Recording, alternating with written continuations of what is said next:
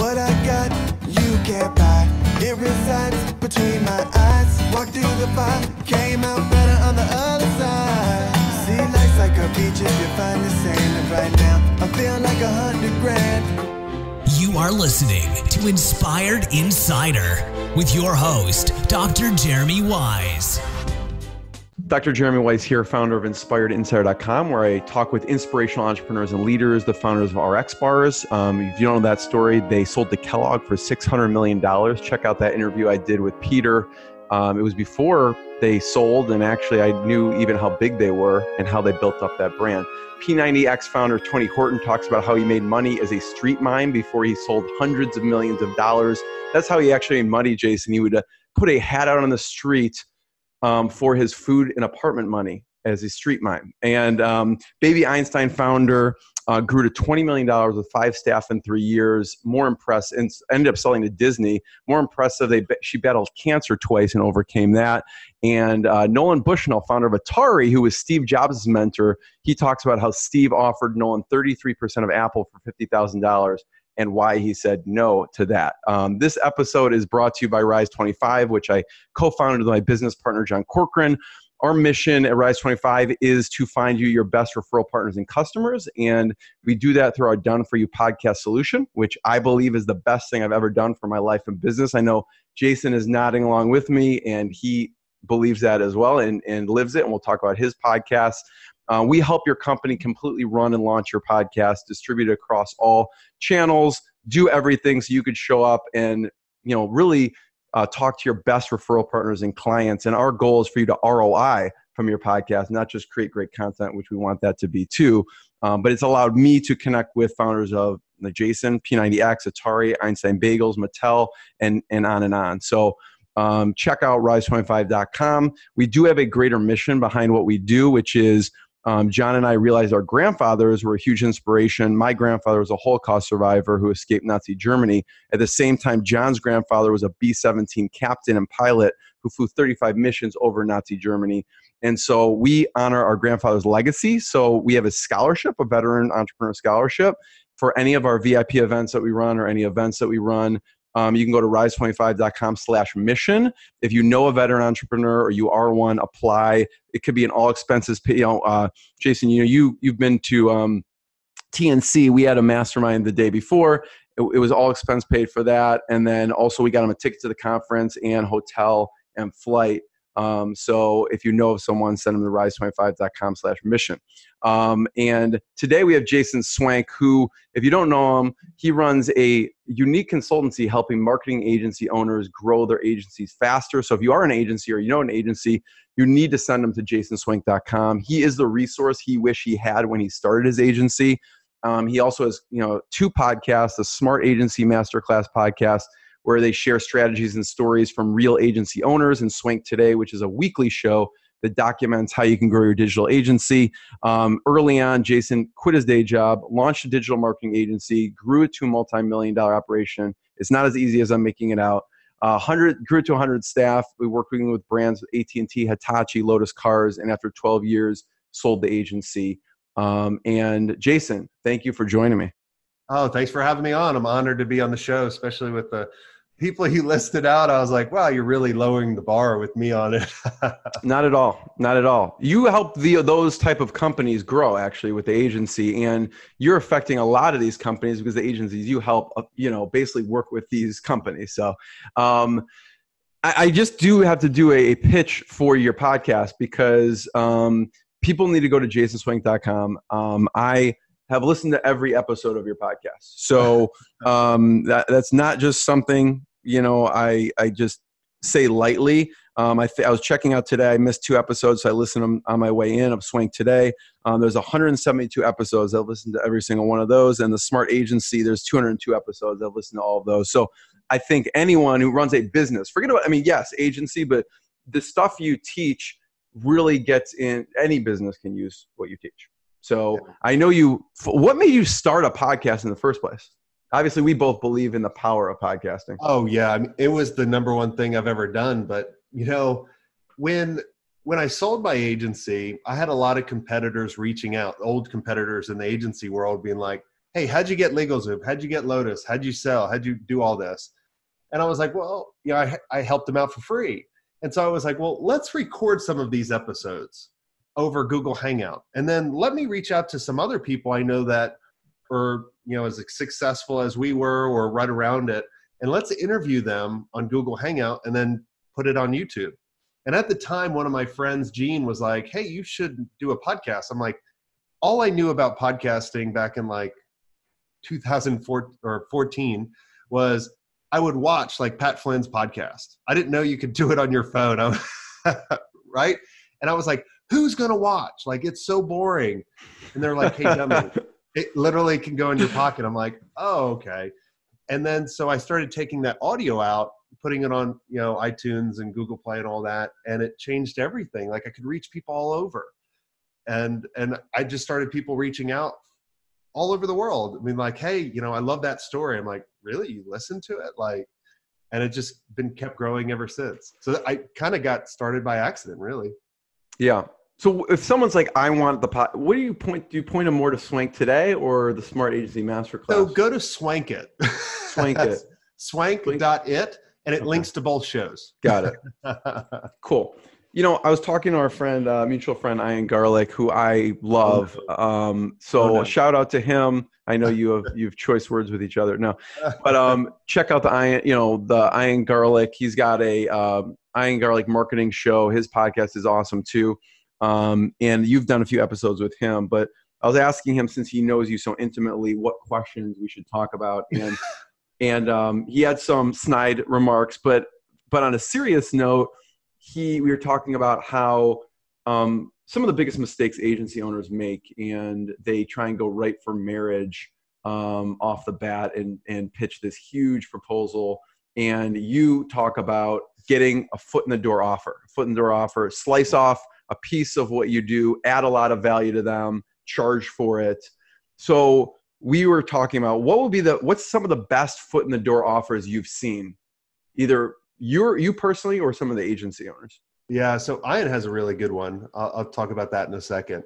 But one that the first one we ever did, so we wanted to sell 100,000 plus websites.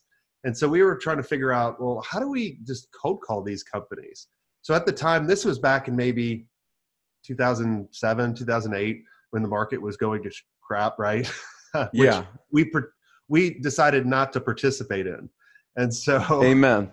Right. And so we would call people up that were spending over $10,000 a month in AdWords. So if someone's spending a big amount on pay-per-click, totally, well, they need to have a good website, need good conversions.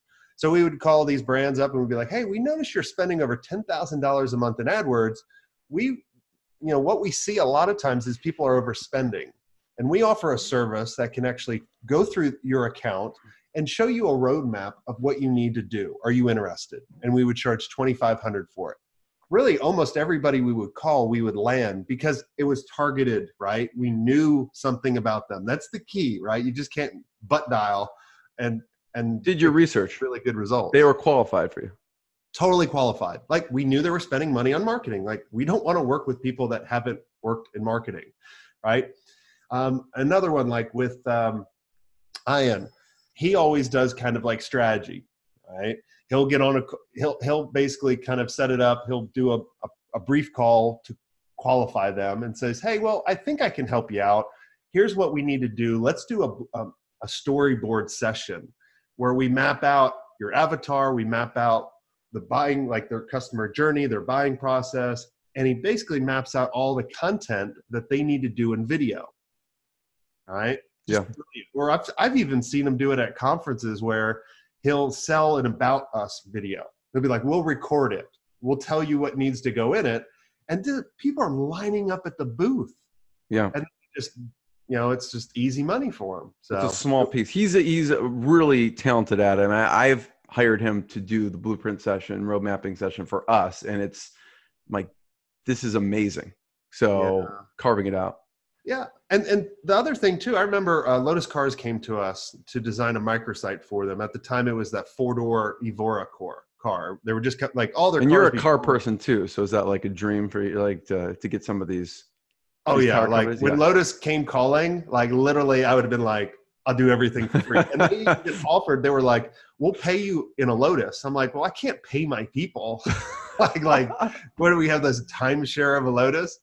But so all the other agencies, they would develop their pitch, right? And they were like, oh, we'll do this car, or, you know, this website, this microsite. And we're like, well, let's step back. Let's do a strategy session. Let us come to your office. Let's go through everything that you need.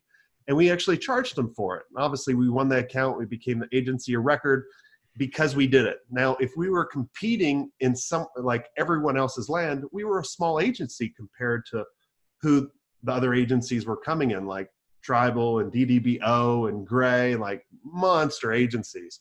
So I didn't want to play on their playing field. I wanted to cheat. Yeah. It builds the relationship in a big way. Oh, of course. And you show them value, like, because when you come in and pitch marriage, the biggest thing is they're constantly trying to figure out, am I going to make the wrong decision? Will this cost me my job? And so how can you make it an easier decision where there's not much risk? Yeah. Yeah. If you pitch marriage first, I mean, I remember when I met my now wife, I knew when I first met her that this is the woman I was going to marry. If I told her that, that would have freaked her out and it would have been really creepy. So that's what people are doing when they are, you know, pitching marriage on the first time with, you know, a company. Oh yeah. And it would be the reverse too. Like if a woman was like, I want to have babies with you, like on the first meeting. That would scare men even more. That would, yeah, that would be even scarier from the male side of things most of the time. So any great stories from, because I know you have an amazing mastermind and a group of agency owners, any ones like maybe a before and after that you could think of someone who's like, here's what they were doing before, they were pitching this whatever $20,000 project, and here's what their foot in the door offer looks like now. Yeah, we had a member, Jack, where he was pitching marriage right off the bat, and he had a sales team, and his sales team was struggling. He had a long sales cycle, and I said, look, let's slice off part of your offering, and let's have that salesperson and your sales team sell that. When they start doing that, they now have a waiting list, and they can pick and choose the perfect client. And it also got rid of like those clients that, you know, you work with. And if you're in a long-term commitment, you're like, oh yeah, crap. Like it's a dating phase, right? Oh yeah. Because, you know, I have a motto that there's no such thing as a bad client. There's only a bad process or a bad prospect. And most of the time it's a bad prospect. So if you can kind of use this as a filter, be like, man, this person's a complete nightmare, right? Like, be like, yeah, here's your plan. Can't help you out. Like, right. They pay for it. You give them the plan, you hand it off. And it's like, you know, it ended after the first or second date type of thing. Yeah. What the result was, he grew his revenue by over 400% that next year. Wow. So like in Ian's case, video, like a large video packages, and he did the About Us because that's the people wanted it. What were some of the other specific things you've seen? I don't know, because you help a lot of different types of agencies. So if it's like, a website agency, what do you recommend is a good front end? What would be a good like front? Yeah, on a website, you could do around the pay-per-click audit, right? And we outsourced the foot in the door to someone else. Now, let's say you're a Facebook agency, right? Amazing foot in the door would be like, hey, would you like me to build you a lead generation system and map it out for you? Like, would you like me to map out a lead generation system? Yeah. And then the best foot in the doors are you doing it with them. Not like you go off into your closet and then come back and like present it to them, because they don't have that much buy-in. Because you have to, as you're building it with them, you have to map out what they have currently, which is like, let's say that they're just starting Facebook and it goes to a contact us page. And you're like, oh my gosh, like what's going on? But if you could be like, hey, let's take them to an opt-in and then let's make sure they engage with they opted in, right? That's a huge challenge. And if they don't, let's do a contingency and we map it out and we talk about, and before we even start doing that, we help educate them on how much a lead is actually worth and how many leads they're getting, and then have them come up with the impact that you're delivering, not you. Like if you go, I'll make you $1 million, you're going to be like, yeah, what slime ball? Like, I'm not buying your course. I'm not working with you. But if you can get them to be like, oh man, like, so if we do this, like I can make $1 million extra. And you're like, I gotcha. Yes, I love it. This goes into what also, when you listen to your podcast and listen to you talk a lot about, and one of the biggest mistakes you talk about that agency owners make, I think in general, businesses make, is they charge too little. And it really kind of underlies, it's not just charging too little, it's not showing the value in what they're charging. And so can you talk about a few cases about someone, specifically they're charging X, they weren't showing any value, and then what value they were showing, and then what they ended up charging after. Yeah, we had a mastermind member that was basically holding on to their clients for maybe 6 months, and they were charging $5,000 a month, and it was month to month, right? And they would sell the retainer month to month because it was a big commitment for people, right? And I said, well, let's switch this up. Let's charge a $2,500 foot in the door, and then from that foot in the door, you're going to position a project. And I asked him, I said, how long is it going to take your clients to see results? And he was like, 2 months. I'm like, okay, let's do a 3-month project and we'll charge $15,000, 5,000 times 3. And I said, when they start seeing results, right, we're going to then tell them, hey, I've been thinking about your business and we really want to amplify what you're doing. And then you could start pitching the retainer at 8,500. And the retainer is going to be at 12 months. And it's going to auto renew. Right. So rather than being like 30,000 for every client that they got, they at least made over 100K. The other thing that we started doing is they don't know where to price. And like your point, it's like they don't know where to price because they don't know the value. If you don't know the value, your client sure hell doesn't know the value. Right. Right? Like, yeah. Like it's just like, oh my God. And it's amazing how many businesses don't know the value that you provide. So that, when I run my mastermind, the first thing I always ask is, hey, what are the successes you guys have? What are the wins, right? I'm doing this so that people can focus on the positive, but I'm also doing it so every 6 months, I can take the average of the value people are getting and I can divide it by 10, right? And so we're always hopefully raising our prices. Right. But also people know the value that they're getting as well. And I find you have to constantly, I always talk about benchmarking. So every time you chat with a client, I always tell them, hey, constantly let them know where they were and where they're at now and what you're planning to do. Like the first thing, like come up with the KPIs in the very beginning when you're working with a client and constantly showing them that, because they'll always forget. Because we've all had those clients that come to you and be like, hey, I'm leaving. And you're like, my God, we were crushing it for you. Totally. And you did a crappy job at communicating. I heard this from one of my members and I loved it. I'm going to steal it from him. He said, if you don't communicate it, it never happened. Think about it. Like if you're not communicating what you're doing, like when I would teach people how, and it all comes down to the plan.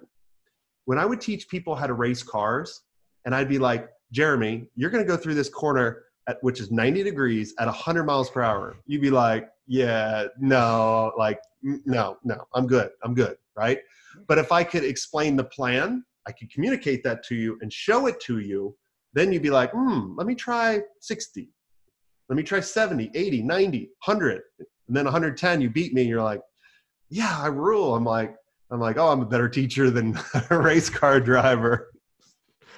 Benchmarking, I love that. And it kind of, as far as, charging too little, when you say, oh, it's $5,000 a month. But if you show, I think from a mindset perspective, if you show I'm making you $1 million and charging 100,000 doesn't seem like that much. So I think from a mindset perspective, from that agency owner, there people I imagine have mindset issues around raising their prices too. So I'm curious of how you help people kind of shift their own mind, because if they're going from 5,000 now it's like 100,000, yes, they deserve it and they're adding that value, but are there some mindset shifts that need to take place within the agency owner? Yeah, well, first we kind of nailed it on the head. We have to understand the value we're giving, right? Yeah. So if we're making someone $1 million and we're charging $1,000 a month, that's really not fair. The other thing you have to shift is price is always irrelevant. You need to figure out urgency, right? So for example, if I'm about to have a heart attack, I'm not going to ask the doctor, how much is it to operate on me? Right. Just do it. I'll figure it out, right? So that proves the point. Price is irrelevant.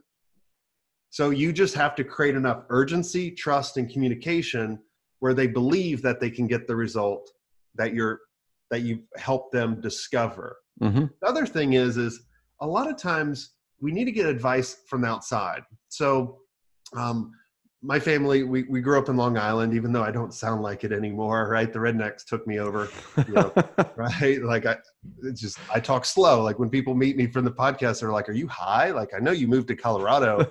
I was like, no, you just listen to it at 2 times speed because I talk so 100%. Yes, that's what I do. Exactly. But my uncle worked for a company called Grumman. And this company actually made the F-14 Tomcat, the fighter jet on Top Gun. So one of his jobs in the 80s was testing out canopies for bird strikes.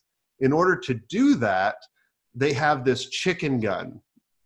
Yes, I was like, where's my gun? Elon Musk wants one of those, a flamethrower and a chicken gun. Yeah, exactly. And so this chicken gun puts dead chickens. I'm prefacing dead chickens, okay? Not live chickens. No one has been injured in this. Yeah, they're already dead, right?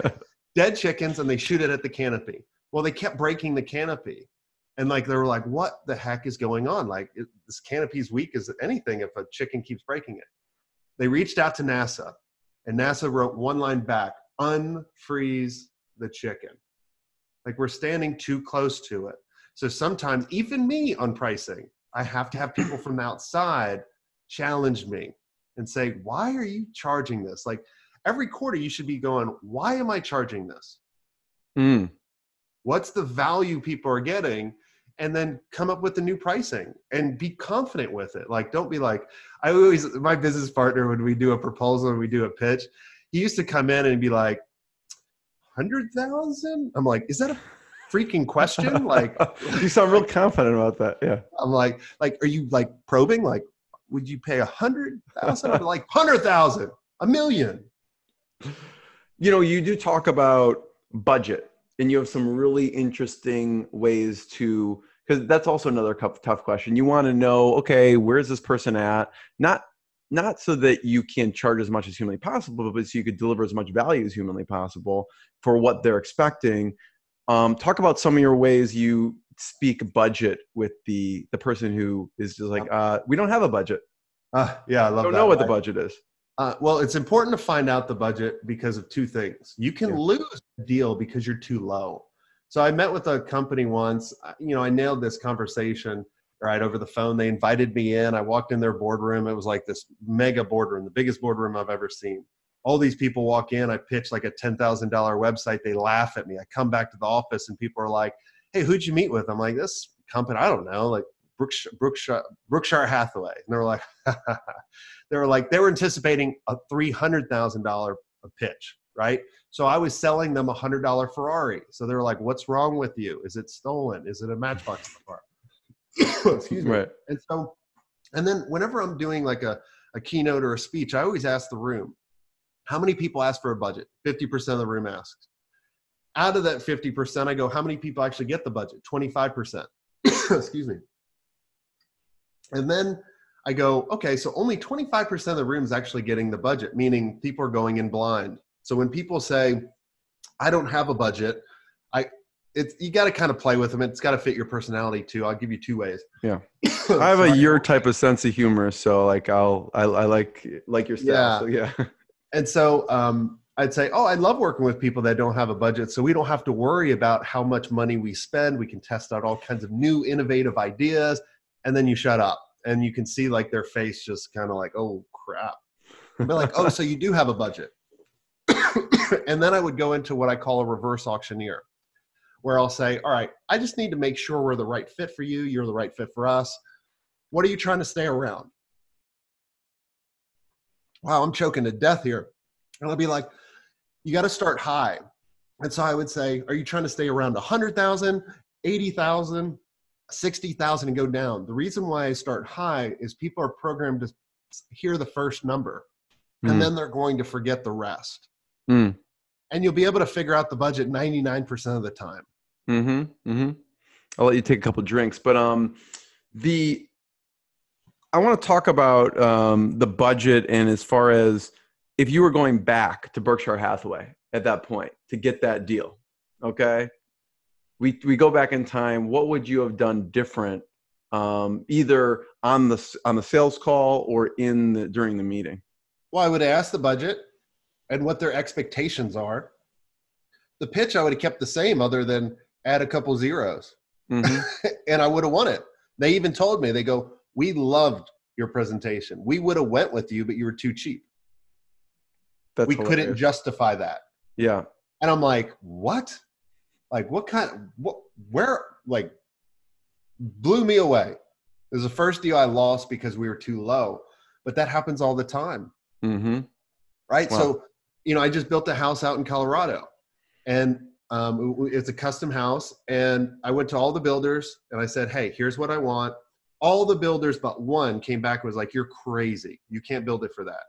So I actually went with the most expensive builder, actually raised the budget because they were the most honest. Mm-hmm. People love hearing software stuff. I'm sure you get this question all the time. What software you recommend? What software you use? I know software could be game changing. Could save hours, tens of hours, hundreds of hours. I'm curious of what software you recommend as far as the agencies go. I know, talking to Ian, I know he loves PandaDoc, like just as a proposal software. What other proposal softwares or any other softwares you recommend to agencies? I love Trello. Trello. Oh my God. I'm such a visual person, and for process and, SOPs and just like our content calendar, even our communication portal that we set up with our clients to be like, hey, here's the strategies we're going over. Here's the meeting notes. Here's what you need to do. Like it's just game changing, and you can set up a lot of automation. So like when we have a client sign up, it automatically creates the Trello board based off a template that we have. I mean, it's just amazing. Mm-hmm. Any others? PandaDoc, Trello. I don't know how did people manage things before like a Trello and Asana? Like, what do you see? Do you see agencies come to you and they don't have anything set up? Oh, all the time. So we developed a lot of our tools back in the day, like through SharePoint. And then we got away from SharePoint for our project management time tracking. We used a software called My Intervals. I'm not related to them or anything like that, but myintervals.com. And that was really kind of one of the first that put everything together in a visualization, and we loved it. But it kept us on track. We'd be like, all right, these projects are on task. We can adjust the milestone. We could create tasks. We knew how much, like, here's the other thing. So many people are not tracking their hours, even if they don't bill on the hour. And if you don't do that, like I realized when we started tracking time, we were losing money on 80% of the deals. Wow. We were really profitable on the other 20. It's time consuming. Yeah. So, and Trello's free also. I mean, there's probably paid versions, but yeah, you could get it for free. Oh yeah, definitely. Any other important softwares that you recommend? I mean, any of the marketing automation tools, right, are really amazing, but they're just tools, right? You just got to make sure when you automate these things is don't dehumanize everything, right? So like when people jump into my program or jump in the mastermind or whatever, I always create a custom video for them, like a welcome video, and let them know, right? Like I want to humanize it. I could just send them a video and automate the crap at everything, but where I kind of automate it, I automate reminders for the human element to exist, right? So I'm like, I'll create automation saying, Jason, create Jeremy a task or create me a task to do a welcome video for you. Mm-hmm. You know, one of the things that I think you do talk about and that has helped you grow so much is the team and hiring and the culture. And, you know, we talked about a little about the pipeline thing, the initial call, then doing the paid, you know, the road mapping. And once you start to get traction, you really need to hire a team. And I know you talk about one of the most important hires is a project manager. So I want to talk about the project manager and beyond, but what do you look for in a project manager? Attention to detail and communication, mm-hmm. right? Which I don't have. Right? That's why for me, that's my first hire, even though I hired a designer and then a project manager, mm-hmm. right? You know, like you got to figure out what is your weakness and then hire for your weakness. Don't work on your weakness because you're already screwed on that. Like just right. Lost cause. Yeah, it's lost cause. It's kind of like if Walmart worked on their weakness, right, which is bad customer service and paying their people like crap, If they fix that, that means their low pricing, which is their strength, is going to be affected. Right. And now they don't have a competitive advantage anymore. So, figure out what your weakness is and hire for that. Another thing, though, is you have to have clarity of where you're actually going. So imagine you're on a boat from New York to London, but you don't tell your team you're going to London. You drive the boat for 5 hours, and after a while you get tired. You have to go to sleep, but you tell your team, wake me up if the boat changes course. So if you've been on a boat, it changes course every minute. So they literally keep waking you up. You keep having to adjust your heading of where you're going. But if you just told them where you're going, you could sleep like a baby, right? And that's the same thing in the business. We don't have that clarity of where we're going because we're all accidental entrepreneurs. We knew how to do something cool in most cases. And we were like, someone offered us money and we started doing it. So if you take the time to try to figure out, why do you exist? Like, I love the TED talk from Simon Sinek. Why, right? Because you're not trying to hire your identical twin. If I hired my identical twin, it'd be a complete nightmare. I've been fired from every single job I've ever held. Like Wendy's for a day. Like I worked for like a towel boy. How'd you get fired? How'd you get fired from Wendy's? I broke everything. Like it's a whole nother episode. I was told I wasn't fast food. And it's, well, that's probably a good thing. I guess. That's a very good thing. So are there certain questions in the intake or when you are interviewing them to have them demonstrate the attention to detail and the communication?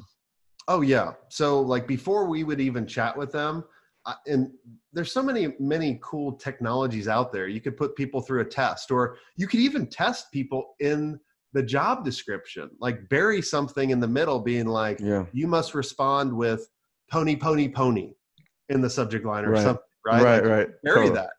And if they don't put pony, pony, pony, you never see it. Now, if they put pony, pony, pony, and I'm just making this crap up now, like pony, pony. Yeah, yeah. And so if they do that, then you're like, okay, well, let's put them through another test. Maybe we say, I want you to create a video for me on how you would respond to a client about this situation. And you would use like a Trello board for this, right? As the candidates would move through. And then if you like that video, then you would go to an interview. Then when you go into the interview, now that they've already kind of passed the test of attention to detail and you like how they respond, now it's about a culture fit. Can they fit with the organization? And you got to kind of start with your core values. Like my core values are, celebrate wins, share the failures, right? Do more with less, have fun. All right. And be a resource, help people, learn something every day. So those are our core values. So I wouldn't just say, hey, check the mark box. Like, do you learn every day? Like that just doesn't work. Like some people would do that. And of course, what are people going to be like? Of course I do. But if you start asking questions around this, be like, well, tell me an instance where you were kind of struggling to find a resource and how'd you go about it? Tell me how you went through. You'll find out if they're resourceful, because that's a huge thing. And then you can make a hire and all that. But you have to kind of put them through the paces rather than just one interview. Or and you should always be recruiting. Right. So that's another important thing. Even if you don't have a job, always be looking for those amazing people. So is the final interview them trying to go around a corner at 100 miles an hour in a race car? Like, what do you do? Yeah. Well, it's more about, are they going to get along with the team? Yeah. Right. And I'll have the team. You strap them I just picture you strapping them in the back of the race car. like one of those, I don't know if you've seen those videos where it's like an Uber driver. The Uber driver is like an actual race car driver, and the person gets Gordon. In. Yeah, exactly. I see you doing that. Like, just get in. We're gonna go for a quick ride to the local restaurant, and you just peel away. Oh yeah, that one of my favorite things was taking people on joy rides on the track, and like literally, I would have people turn green. I've had people throw up. Really? Yeah, we were trying for it. We'd be like, because you got to think about like driving a race car. And on the road is totally different. Like most people brake going in around the corner while they're in the corner. Well, in a race car, you're diving in as deep as you can and braking in a straight line, or you're going to die. Or we would like slide it out. It was so much fun. Like people would just be freaked out. What's your favorite ride you've ever done around a racetrack, and what car were you driving?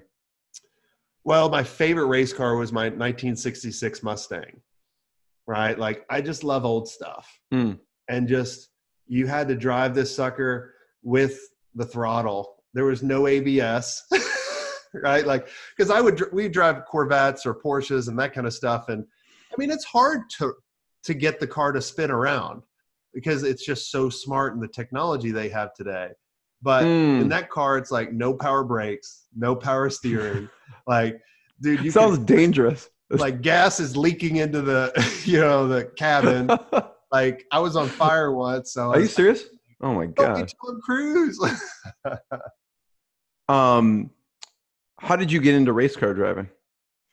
I bought a Mustang, a 2002 Mustang. That was my first kind of car I bought. And I started a Mustang club because I was like, I need to meet other Mustang people. And so another Mustang club invited us to a track day where you just take your everyday driver on the track. And he took me for a ride to show me. Like, I remember putting on the application because they put you in groups. And I was like, they was like, what's your experience? I'm like, Forza on the Xbox. And they obviously put me in the lowest group. And he took me around in his 66 Mustang. And I thought it was the coolest thing. And so that next week I was like, I got to go buy an old vintage Mustang and I'm going to turn it into a race car. And just started progressing, through regular track days to time trials. And then obviously to wheel to wheel, where it's not safe. That's why I don't race anymore. The dream squasher, wife. 2 kids and a wife, right? It told me to get out of it. And it kind of goes to you have a digital agency experience. I think it's digitalagencyexperience.com, which it's not just learning in a boardroom or something, but it's experiential. If you want to talk a little bit about that, if anyone's interested, you can go to digitalagencyexperience.com. But, talk about, there's a core curriculum, like what stuff you go over, and then there's an experiential side of it. Yeah. Well, there's what we're doing is we're getting amazing agency owners all together to experience something a little bit different. So we're talking about what's working, what challenges are you having, but throughout the day, we're doing things that challenge you both mentally, but also physically. So everybody comes out to my house in Durango, Colorado. We own 55 acres on top of this mountain. And so like one of the experiences at the end of the day is hiking up this mountain. Well, it's a pretty steep grade. You got to avoid bears and mountain lions and stuff like that. You have to sign a big waiver. Right? But it's like we get up to the top of the mountain and then we can see New Mexico, right? We can see Colorado, like we can see Utah, all these amazing things. And like you're hiking on land from the Pueblo Indians, from thousands of years ago, which is pretty cool. And then, so we do that for 2 days. And then the last day is just fun where we take everybody out to some old mining towns, old ghost towns that still have structures from 150 years ago that you can walk in. They have jails and all this amazing thing. And we ride ATVs and side-by-sides. And then we rented out a steam engine, the caboose of it, that takes us back through the mountains back into town. So it's just a way to experience the amazing Colorado. Like, I love being in Colorado and I want everybody to experience the beauty that we have, but I also want you to be able to connect with amazing people, let you know that you're not alone, but also to see what they're currently doing and what's working for them. And how can you use that framework and build on that foundation? Yeah, totally. So people could check it out. You're very restrictive. 1, they're coming to your house. 2, it's going to be a very small group. So if you're interested, go, and there's probably an application there and you have to talk with a team and everything like that. So, but if you are interested, check out, digitalagencyexperience.com. Jason, from the hiring piece, the most important thing, especially when you have 100 people, you said, you want to communicate the vision, you want to lead the team. What are some things you do to keep rock stars, to incentivize staff? Let them grow, let them feel significant. If you hire the right people, you don't have to worry about motivating them. You just have to worry about demotivating them. Right? And I experienced it on both ends. So when we were acquired, I was an employee And so you seem like a fantastic employee. I'm totally kidding. That's the only job I haven't been fired from. Okay, that's good. But I wasn't that good. Right? But I would come to them and I'd be like, hey, you know, I think this is a great opportunity that we can leverage. They'd be like, no, Jason, we just bought you for revenue and the things you're doing. We're just trying to flip the agency. So we sold 9 months later, right? They wanted all the revenue that we had. And so I was totally demotivated. I was like, and the reason I was demotivated was, you got to think about, I was always able to have significance, but because we were contributing to a common goal. We were helping our team grow. We were helping our clients grow. Well, I didn't have that anymore. So I was totally demotivated. And especially when we sold, I was just like, what's my worth, right? Like, not like my bank account worth, but like, how can I contribute? How can I grow? What people need, like, people don't need me, right? So you want to do that with your employees and your team members and be like, and one of the best things I learned was never delegate tasks, delegate outcomes so people can, you know. So give me an example. That's yeah, I like that. So let's say we wanted to launch a podcast, right? If I literally, or let's say I wanted a better thing, because that's more task oriented. Let's say I went to the team, I said, we want to grow our business. And in order to grow our business, I want you to create a podcast. I want you to create a YouTube channel. Like, those are all tasks. But if I said, our vision is to be the #1 resource in the world for agency owners. We want to create a resource we wish we had, and we want to reach more people. How can we do that?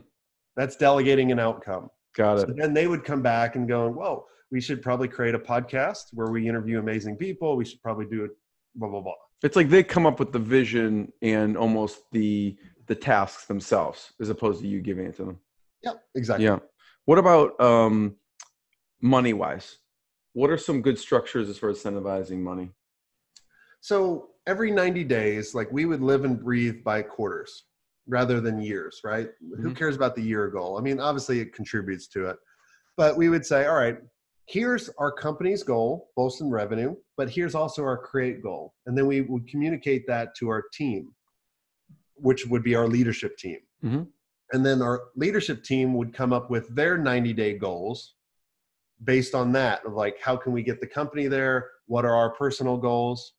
And then from those goals, we would rank them and we would put a value on it. So we'd be like, hey, if you're able to hit these goals and the company hits the goals, this is your bonus that you're going to get. So they were incentivized. And then they would do that with their team for the directors, and then directors would do that for the managers. Managers would do that for the people under. And so it was just really pretty easy to incentivize people. And I like, you do talk about this a lot in the podcast. I can't say enough about that. Go to JasonSwenk.com and check out the podcast he has. But you talk about, people have this, I don't know, they say, whatever, I'm a $5 million agency or $10 million agency. And you really harp on, it doesn't matter what your gross revenue is, it matters what you're keeping and worrying about your profit margin. And so worrying about the profit margin, how do you decide you want to pay those people, those team members, as much as you can bonus wise? How do you structure it so that you're, still keeping a healthy profit so you keep the business going? Well, you got to think about your #1 asset is your people. Yeah. Right. You're really, if you own an agency with a team, you're really an HR person. Honestly, right? You're in the HR business. You're not in the agency business. Yeah, totally. Clients and people. And so, yeah, the top line revenue doesn't matter. I always laugh when I talk to, like, I remember I was talking to one of the big partners for HubSpot, their agency. And, they're around 10 million, but their profit margin was like 1 or 2%. And I'm like, that's not good. Like, I was like, I make more profit in a month. Like, that's horrible. Yeah. And so, but they brag about it, or people think success is how many people you have. Right. Success is whatever you make it. Right. I like kind of the significance, and in order to be able to do more, you need more profit, and you need to focus on EBITDA or net profit, not gross profit, right? Like, you need to know those numbers as well, but net profit is everything. Like, that's your blood going through your veins. Like, you don't have that, you're screwed. The oxygen. Yeah. I talked to a bunch of agency owners in the past 2 days to see what would you ask Jason. Some of them had saw your talk that you gave in New York, and there were 3 or 4 questions people had. One was about onboarding, and I guess a general question, but they were wondering, like, the onboarding process, like once you do all this work and get the client, and how do you make the smoothest onboard? And the onboarding process for an agency could be intense because you're now having to deliver on this whole thing that you mapped out. So I don't know if you have any general tips on streamlining or, just compressing that onboarding process. Yeah. So, and I go into, if there's more detail that you guys want, make sure you go check out the agency playbook, because we have a whole system for that. Okay. But where can they find that? Yeah, just go to JasonSwenk.com and just click on playbook. Playbook, gotcha. Okay. You guys will see that. So, yeah. But the biggest thing is think about when you're onboarding, what is your client that you just sold? What are they thinking right off the bat? They're thinking, did I make the right decision? They're literally going to the negative part. So you have to over communicate to them. That's why I always create a custom video. But on the onboarding process, you should automate a lot of this, right? You should look at going, what could we use technology for in order to make sure we don't miss out on anything? So we used to have a document, and hence now, like in the playbook, we give people a Trello board that goes through everything. And it's like, all right, Mr. Client, here's where we need to start. It literally goes through the whole plan, and it creates a check mark of everything that they need to do for you in order to be successful. It also goes over what are the KPIs that they're looking at, what's their expectations, who are the contact people that are going to be involved in this project. If it's committee, God bless you. Like, good luck with that one. Yeah. Like, here's all the things. It lays out everything.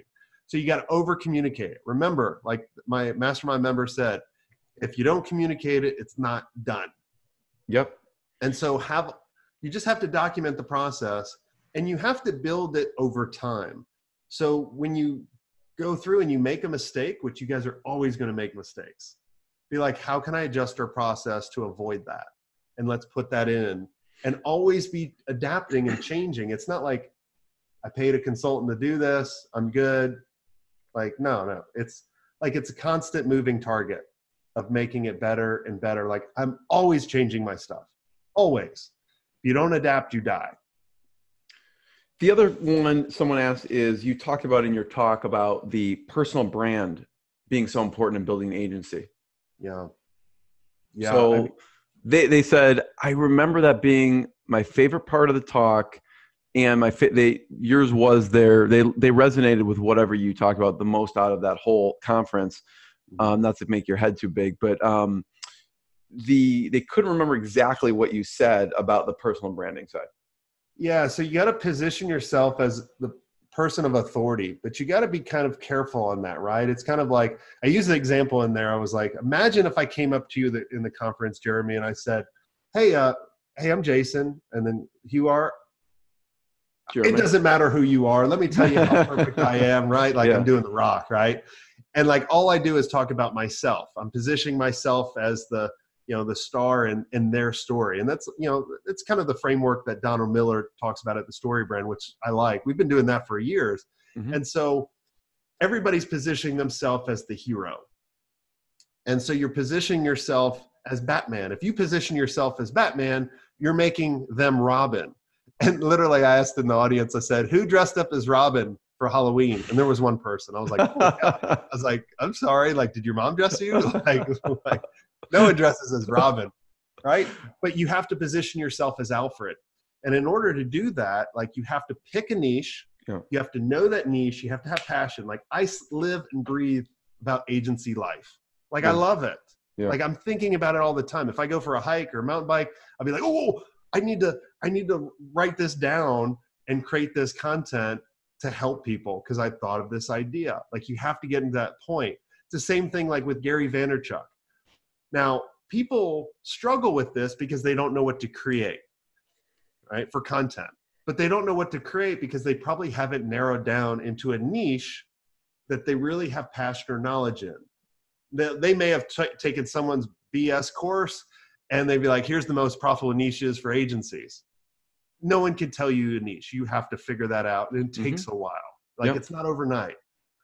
The next thing you really need to do is figure out what, that people that kind of really struggle with is, well, if I'm the face of the organization, people are always going to want to work with me, right? They're always going to want to work with me personally, and they're never going to work with my project managers. The perfect example is Gary Vaynerchuk. He doesn't work with his clients. His clients don't even see him, and he's upfront with that. He just, look, I'm ADD like everybody else. You don't want me managing your project. You want my team to do it. They're the rock stars. Right. And you just need to involve, like in the sales process, you need to involve your team when you qualify them so they get to meet your team and understand how amazing your team is. Yeah. Because now you can create something that people get really excited about. So like I have a lot of clients creating podcasts. I have one client, Zach, he created this building manufacturing podcast, dominates. Now he gets paid, in order to, people are like, they chat with him. They're like, oh my God, is it really you? You're going to show up? He's the authority. He's the authority. Yeah. Right. So obviously they want to work with the agency that puts out the information, not just because of, they know how to do the information, but now they trust you. They understand the plan. Totally. I have one last question, but I know you have to run. So I want to point people towards JasonSwenk.com or swenk.it if you want the podcast. Jason, thank you so much. I want to be the first one to thank you. Fantastic. And, I really encourage everyone to check out what you have going on at JasonSwenk.com. Oh, thanks so much, man. Great questions. You did your research.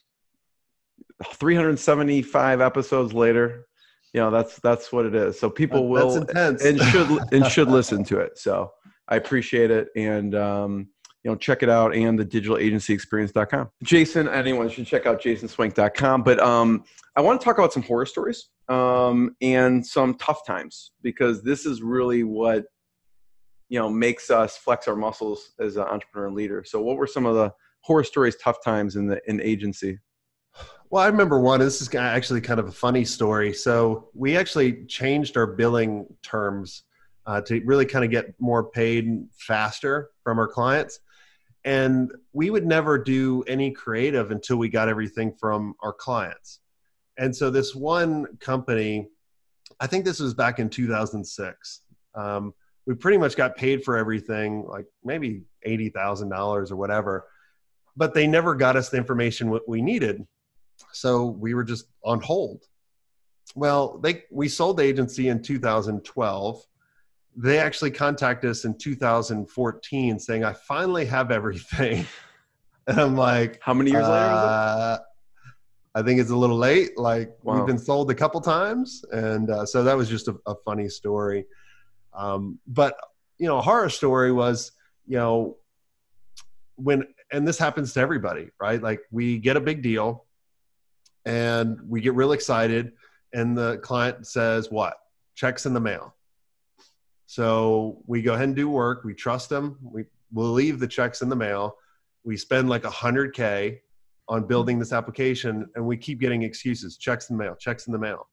And then finally we turn over the work, and then they get crickets. We can't reach them, wow. Right? We put all those resources on it. We actually went over scope, and literally it almost killed us at the time. So those are a million other stories about that. So make sure to get paid up front, or get paid a portion. Always get paid in advance at certain milestones. And when people say the check's in the mail, hold up and be like, hey, we'll wait for the check. Yeah. And then exiting wise. Alternative methods. Yeah. Exiting wise. I know you had a few tips. Exiting wise. No or no. You have that written on your wall? Oh my God. Yeah. So, but hey, it was a lesson learned where I can keep other people from being burned. Like, it cost me millions. I still did well. All right. So don't feel bad for me. I'm not crying for you. No. So, but literally I've been able to, in my life, to hit pretty much every goal I've ever wanted to go after. But when you're bought and they put a certain thing based on performance, and they're going to pay you over time in order to hit the valuation that you want, like you're out of control. Like, they totally dictate what goes on. And that was the case where I didn't have any control, so we didn't hit our numbers. And literally, they sold the second time, and like to the day, they like it had it work is like if we dip below this, we wouldn't get right, and we literally dipped below for like a day, and that was the day that they sold. So then it cost us a lot of money. So don't be happy with the cash up front and the guarantees, and just assume you're not going to get the earnouts because it will cost you millions. Cool. Everyone check out JasonSwenk.com, all the podcasts. You should listen to every single episode. If you don't, you should feel bad about yourself. So Jason, thank you. What I got, you can't buy. It resides between my eyes. Walked through the fire, came out better on the other side. See, life's like a beach if you find the sand. And right now, I'm feeling like $100 grand.